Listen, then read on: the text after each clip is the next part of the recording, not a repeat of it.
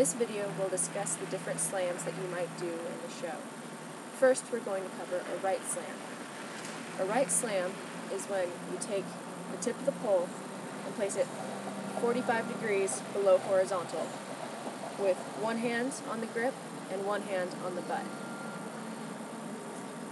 So generally what you'll be doing is you'll take it from right shoulder and you'll drop it down to a right slam. The same is said of a left slam. You just drop it 45 degrees below on the left side, although in this case you'll be tucking the pole underneath your armpit and just leaving your hand on the grip. For a front slam, you keep it at the same level, about 45 degrees below horizontal, and you keep one hand on the butt, one hand on the grip, and you're placing the pole generally right around your shoulder.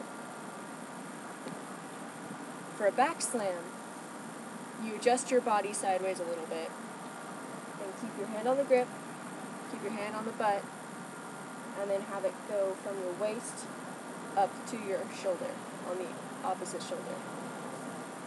So generally, when you end up having a bunch of slams together, you'll start right shoulder, slam, right shoulder, slam, right shoulder, slam, right shoulder, slam. Generally, you want these moves to be rather snappy, so you'll do them in one count and generally hold the next, or you'll just do it in one count and move on to the next move. That covers the basics of the slam.